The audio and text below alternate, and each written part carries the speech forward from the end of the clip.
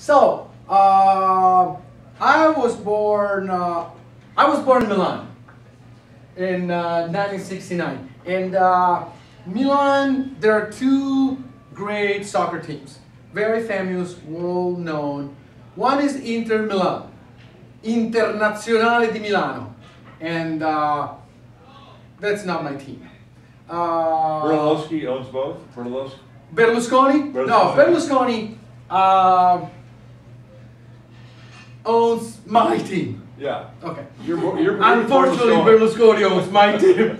He bought my team. Anyway, so Berlusconi, but Berlusconi is really like recent history, in a way.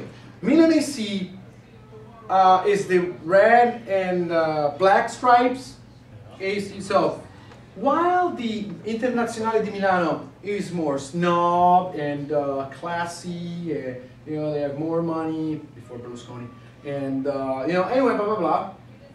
Milan AC, it is considered to be more working class. So when I was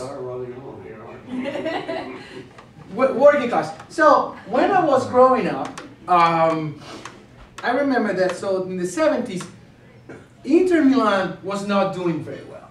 Inter Milan was really doing poorly, but Milan AC was doing even worse, really bad. And only in '79 we won a championship, a great one. We had Albertosi, the goalkeeper, Bet, defense, Baresi, the great Baresi. I mean, he's the best defense. Serata. Hey, no, buonanotte.